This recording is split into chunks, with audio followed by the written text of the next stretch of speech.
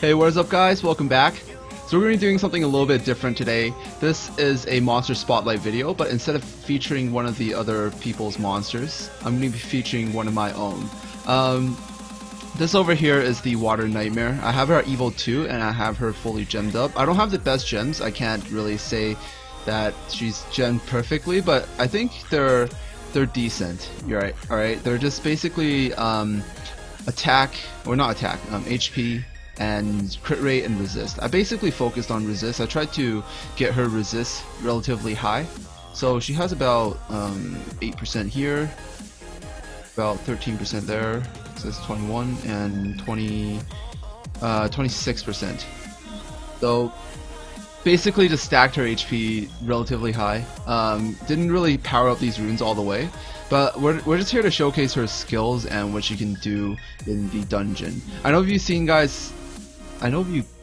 guys seen, oh my god, I can't even talk. I know you guys seen her a lot in the arena. I do use her quite a lot in the arena, but I also use her to farm some dungeons sometimes. She has a really powerful heal on her second skill. So her main selling point is her seal, which is 100% and lasts for 3 turns. This is really OP. Like, pretty much no other monster can reliably apply seal like this, you know. Basically she's one of the only ones able to have 100% and also last 3 turns, which is really OP for a first skill. There's barely any other skills that really last for 3 turns, and as soon as you land this makes all passives useless. So it means like aggression, stun on their normal skills, or any sort of effect they have, it makes it completely useless. Which makes her really strong in PvP, but it also works somewhat well in PvE, because if you land this, it means they're not able to stun you, armor break you, or do anything weird to your monsters. Her second skill, at first glance, doesn't look all that impressive. It says attacks restore allies HP in the amount equal to 10% of your own max HP. What a lot of people don't know is if your second skill is an AoE and it has HP siphon, it means that every single enemy that she hits, she's going to be restoring 10% of her HP. Meaning, whenever she casts her second skill, she's going to be restoring everyone's HP by 40% of her own HP every single time. So that's a very strong heal in my opinion, especially if you can get her HP really high.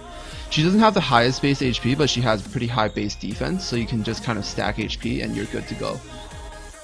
Alright, so we're gonna do one run of the dungeon and just kind of do it slowly to show what she can do. Alright, the main thing is going to be her healing. I've actually got this idea because a lot of people don't, a lot of people look at damage, like, and they think, oh, this is a strong monster, but not a lot of people like focus on supports and healers, monsters that can reliably land debuffs, or monsters that do like supporting skills like healing or buffing your allies. Nobody really pays a lot of attention to that, but a lot of those monsters really do make or break the game.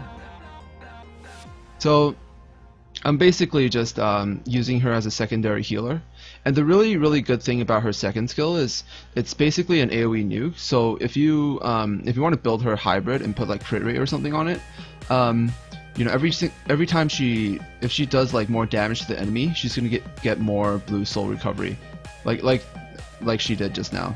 Basically she nuked with her AoE and she was able to get a lot of souls back. Alright, so oh shit, I forgot to stop the auto. But yeah, basically these two just nuke the enemy to death. So she's also doing damage at the same time when she's healing, and she's also able to when she's not healing, put seal on these things. I think these are the ghosts, and they stun when they crit. So if she seals this one, it means this one's no longer able to stun. Hopefully they like buff the AI on buff or debuff monsters to make it like, hopefully in the future to make it go and seal multiple targets, and it lasts 3 turns, meaning that it doesn't really matter if she doesn't hit one of them. Alright, this is basically her heal just now on 3 units. If it was 4, it would probably be healing a little bit more. I don't think she can really make it as a primary healer, but if you're running like a full nuke team to like try to speed clear it, she can definitely do that. and she can also work as a secondary healer that provides a bit of utility, a bit of a little bit of damage, and also do her main job as a healer. I wouldn't really classify her as a healer. She's pretty much a unique unit. Like, if it was just her second skill, she wouldn't be all that strong. But she does have her 3-turn seal, which makes her like completely unique, and no other monster in the game has this.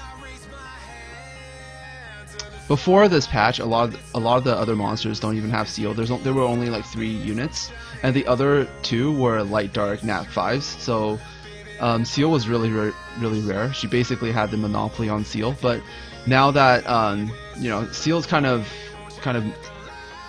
more obtainable in the form of another nat5 having seal, and also another nat4 having seal. I think seal's gonna be the new meta very soon in PvP. But I just wanted to show her off in dungeons because I think her healing capabilities and her I think her mixture of like pretty decent stats makes her a pretty good monster for anything. Oh yeah, I also have her as a variant, so she has resist leader in the arena, which is really strong. Alright, so that's pretty much it. That's my monster spotlight on one of my own monsters. Hopefully you guys enjoyed this video. And if you want to be featured in one of these monster spotlight videos, send me an email. I have the email on the side, and also have an email below with your in-game name and also some information on your monster. And I'm always really happy like whenever someone comments to do a monster spotlight. And that's basically it. I'm definitely going to be making more of these, and if you guys want to join, be sure to email me, or leave your in-game name in a comment below and say something about your monsters or something like that, and I'll definitely hit you up with that. So that's pretty much it. If you guys liked my video, be sure to like it. If you guys hated it, be sure to just dislike the shit out of it. I'll see you guys in the next one. Peace out.